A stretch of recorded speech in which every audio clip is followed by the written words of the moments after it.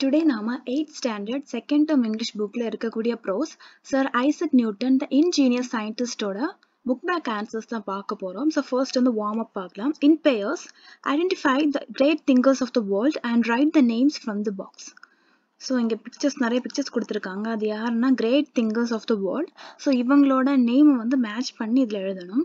So first Aristotle, next Swami Vivekananda, next APJ Abdul Kalam, next Buddha, Einstein, Plato, C.V. Raman, Socrates. Section 1ல இருக்கக்கூடிய questions பார்க்கலாம். First, fill in the blanks. Isaac Newton was born at Woolsthorpe. Grandmother was advised to apprentice him to a clockmaker. Isaac made a clock by the dropping of water. The sundial made by Isaac is still in existence at Woolsthorpe. Isaac constructed a model of the windmill. Choose the correct synonyms for the italicized words. Isaac was chiefly remarkable for his ingenuity. So, remarkable na notable. He will make a capital workman. So, capital oda meaning on the head. Nobody could tell what the sunshine was composed of. So, composed of oda meaning made. But he cared little for earthly fame and honor. So, fame na popularity. Section 2ல இருக்கக்கூடிய questions பார்க்கலாம். Choose the correct antonym for the italicized word. His grandmother was very kind to him. So, kind oda opposite word, cruel. The boy seemed to have a taste for mathematics. So, taste oda opposite word, dislike. Isaac possessed a wonderful faculty of acquiring knowledge. So, possessed oda opposite word, lacked. He was observed to be usually busy with his tools. So, usually oda opposite word வந்து rarely. Homonyms, two or more words having the same spelling but different meaning and origins. So, அதாவது two or more words, அந்த words ஓட spelling வந்து same இருக்கும், but அதோட meaning and origin வந்து different இருந்துச்சுன்னா அது வந்து homonyms அப்படின்னு சொல்லுவாங்க. So, examples பார்க்கலாம். First வந்து address. So, address ஓட first meaning என்ன அப்படின்னு location. ஒருத்தங்களோட address, ஒருத்தங்களோட விலாசம்னு சொல்லுவோம். So, அந்த address தான் வந்து first address. Example என்னன்னா, this is her address. Next பாருங்க, next address என்னன்னா to speak to. எதையாவது இல்லாட்டி யாரையாவது பத்தி பேசும்போது அவங்கள அட்ரஸ் பண்ணி பேசுறாங்க அப்படின்னு சொல்லுவாங்க. ஸோ எக்ஸாம்பிள் பாருங்க, she addressed the open air meeting. Next பாருங்க, பேண்ட். பேண்ட் என்னது மியூசிக்கல் குரூப். ஏதாவது ஒரு மியூசிக்கல் குரூப்பை வந்து பேண்ட் அப்படின்னு சொல்லுவாங்க. The band was playing old songs. Next பாருங்க, இன்னொரு பேண்டோட மீனிங் என்ன அப்படின்னா வந்து ring. அதாவது she always ties her hair back in a band. அதாவது நம்ம வந்து முடிய கட்டுற அந்த பேண்டையும் என்னதான் சொல்லுவோம், பேண்ட்னு தான் சொல்லுவாங்க. ஸோ அதான் இன்னொரு பேண்டோட மீனிங். நெக்ஸ்ட் வந்து பேட். பேட்னா தெரியும், ஒரு மேமல் இல்லையா. ஐ ஆம் அஃப்ரைட் ஆஃப் பேட்ஸ். இன்னொரு பேட் என்னது, cricket bat. And implement use to hit a ball. I love my cricket bat. Next பாருங்க, ரைட். ரைட்னு என்னது சரி அப்படின்னு சொல்லுவோம் இல்லையா. ஸோ அந்த ரைட்டு, அதாவது correct. He is right. Next பாருங்க, ரைட். ரைட்னு என்னது, ஏதாவது டிரெக்ஷன், ரைட் லெஃப்ட்லாம் வருது இல்லையா, அந்த right. Take a right turn. Write a sentence of your own for each homonyms. So, இதில் கொடுத்திருக்க homonyms-க்கு வந்து நம்மளோட own sentence எழுதணும்னு கேட்டிருக்காங்க. First வந்து bright. So, இந்த bright ஓட meaning என்னன்னா very smart or intelligent. So, அதோட sentence என்னன்னா our class monitor is bright. Next பாருங்க, bright. Brightனா என்னது, பிரகாசமா இருக்கிறது, filled with light. Our library is bright with 5 tube lights. Next பாருங்க, எக்ஸ்பிரஸ். எக்ஸ்பிரஸ்னா என்னது, சம்திங் டன் ஃபாஸ்ட். ஏதாவது ஒரு விஷயம் ரொம்ப ஸ்பீடா ஃபாஸ்டா முடிச்சாங்க அப்படின்னு அதை வந்து எக்ஸ்பிரஸ் அப்படின்னு சொல்லுவாங்க. The parcel game express. Next வந்து எக்ஸ்பிரஸ். எக்ஸ்பிரஸ் வந்து கன்வே பண்றது, ஏதாவது ஒரு விஷயத்த வந்து நம்ம வந்து வெளிப்படுத்துறது. ஐ express my thanks for your help. Next பாருங்க, கைண்ட். கைண்ட் என்னது, type. Ravi pot a new kind of scooter. Next பாருங்க, கைண்ட் என்னது ரொம்ப கேரிங்கா இருக்குது. Doctor is kind to the patients. Next பாருங்க, வெல். வெல்னு என்னது குட் ஹெல்த், நல்ல ஆரோக்கியமா இருக்கிறத வெல்னு சொல்லுவாங்க. I am well after a bright period of illness.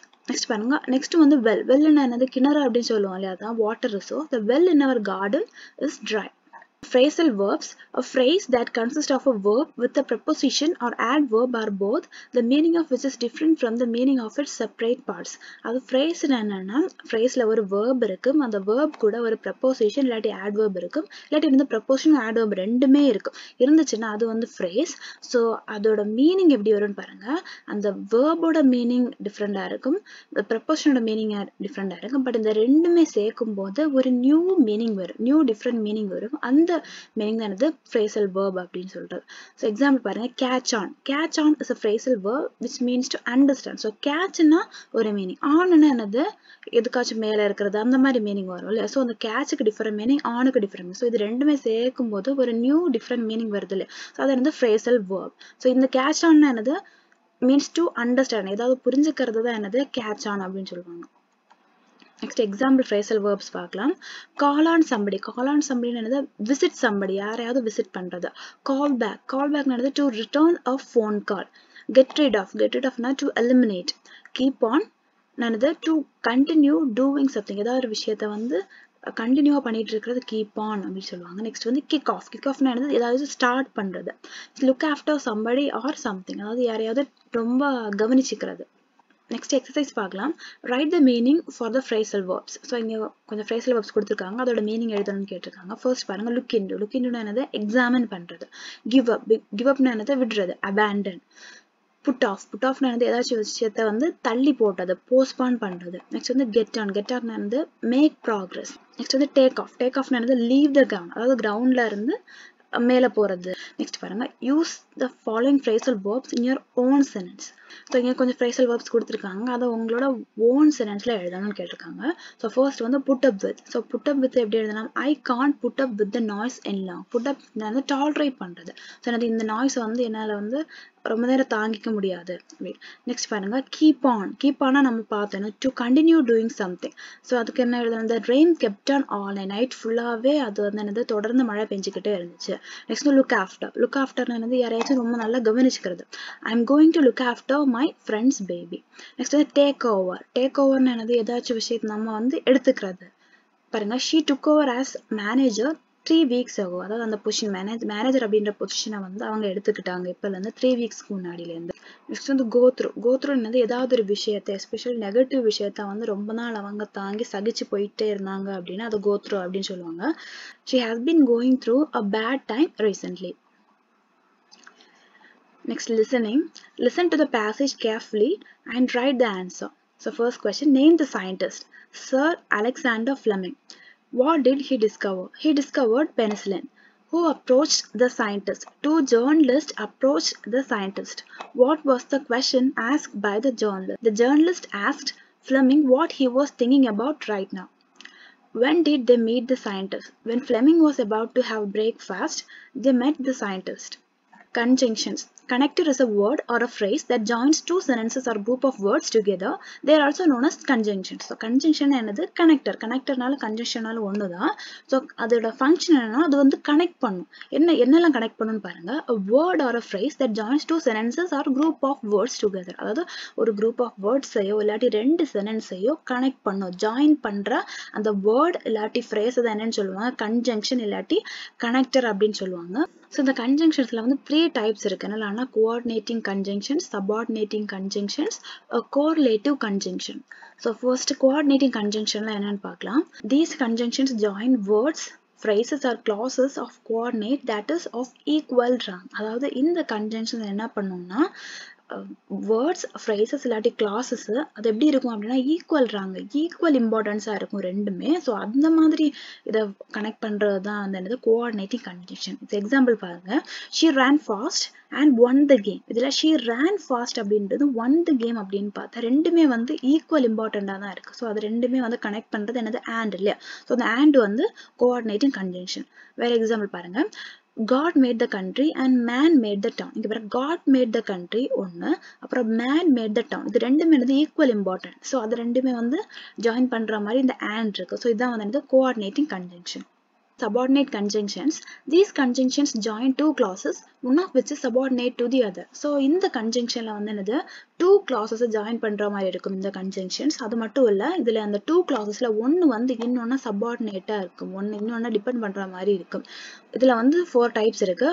Of time, of place, of concession, அப்புறம் of comparison. First வந்து of time பார்க்கலாம்.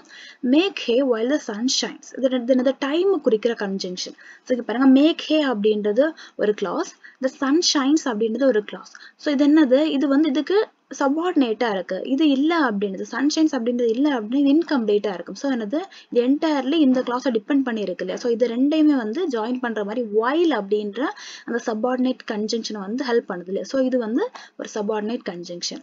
நெக்ஸ்ட் பாருங்க ஆஃப் பிளேஸ். இந்த ஆஃப் பிளேஸ்ல என்னெல்லாம் கன்ஜங்ஷன் வரும்னா வேர், wherever, whence, with. For the example பார்க்கலாம். You can see the beauty of this nature wherever you go in Ooty. இங்க பாருங்க you can see the beauty of this nature. இது ஒரு clause. You go in Ooty. இது ஒரு clause. இது ரெண்டையுமே வந்து ஜாயின் பண்ற மாதிரி wherever அப்படின்றது இருக்குல்ல. ஸோ இந்த என்னது ஒரு subordinate conjunction. நெக்ஸ்ட் பாருங்க ஆஃப் கன்செஷன். ஸோ இதுல என்னெல்லாம் கன்ஜங்ஷன் வரும்னா though, although. ஸோ இதில் எக்ஸாம்பிள் பாருங்க the alarm woke me up even though it wasn't very loud. பாருங்க alarm woke me up. Next வந்து என்னது it wasn't very loud. So இது வந்து ஒரு clause. ஸோ இது வந்து என்னால் இதை டிபெண்ட் பண்ணியிருக்கல. ஸோ இது ஜாயின் பண்ற கன்ஜங்ஷன் எது அப்படின்னா even though. ஸோ இது வந்து என்னது ஒரு சபார்டினேட் கன்ஜங்ஷன். நெக்ஸ்ட் பாருங்க ஆஃப் கம்பேரிசன். ஸோ ஆஃப் கம்பேரிசன்ல என்னெல்லாம் கன்ஜங்ஷன் வரும்னா as, them.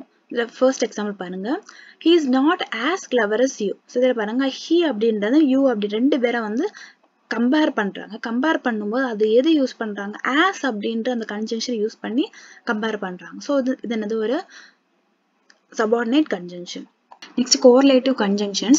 These pairs of conjunctions require equal structures after each one. அதாவது இந்த conjunction எப்படி இருக்குன்னா pairs-ஆ இருக்கும். ரெண்டு வேர்டா இருக்கும். அதாவது either or, neither nor, but also இது மாதிரி ரெண்டு வேர்டா இருக்கும்.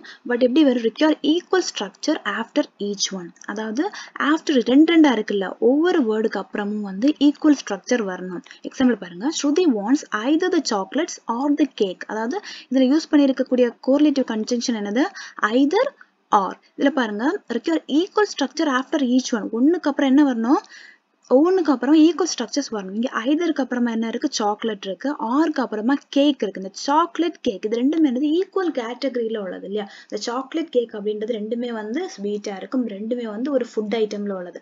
ஸோ இது ரெண்டுமே எப்படி வருது இந்த ரெண்டு கன்ஜங்ஷனுக்குமே இந்த ரெண்டு வேர்டுக்கும் அப்புறமா வருது. ஸோ அப்படி வந்து இது கனெக்ட் பண்ணி ரெண்டையுமே கனெக்ட் பண்ணுச்சு அப்படின்னா அது என்னது கோரிலேட்டிவ் கன்ஜங்ஷன். நெக்ஸ்ட் எக்ஸாம்பிள் பாருங்க you can have neither the cake nor the ice cream. அதாவது இங்க யூஸ் பண்ணிக்கக்கூடிய கன்ஜங்ஷன் என்னன்னா neither அப்புறம் nor. அதாவது neitherக்கு அப்புறமா கேக் வருது, norக்கு அப்புறமா ஐஸ்கிரீம் வருது. ஸோ இந்த ரெண்டும் என்னது ஈக்குவல் கேட்டகரி. பட் என்னது ரெண்டையுமே கனெக்ட் பண்ற மாதிரி இந்த neither nor அப்படின்றது வருது இல்லையா. ஸோ இது என்னது வந்து ஒரு correlative conjunction. Next, fill in the blanks in the following sentences with suitable conjunctions from the box. So first பாருங்க I returned home after the bus had started. I respect him although he is very strict. Sudarshan will succeed because he works hard. Arvind and Arun were classmates from their childhood. You can't have your fruits unless you take your food. Next, choose the correct conjunctions from the options given in the brackets. First, everyone likes him because he is very helpful. As it was cloudy, we decided to take an umbrella. Radhi found her watch where she left it. I don't know whether I can afford to buy a new dress. Though he was ill, he went to the doctor. Next, underline the conjunctions in the following sentences. So, இதில் இருக்கக்கூடிய conjunction வந்து underline பண்ணணும்னு கேட்டிருக்காங்க. Ravi and Rohini are friends. இதில் வந்து and தான் வந்து conjunction. If you say so, I will believe it. இதில் வந்து if தான் வந்து conjunction. Shekhar is intelligent but careless. But வந்து conjunction. The bus was overcrowded, so Arun avoided traveling in it. So இதில் வந்து so தான் வந்து conjunction. Though Vinay is ill, he doesn't skip the class. இதில் வந்து thou தான் வந்து conjunction.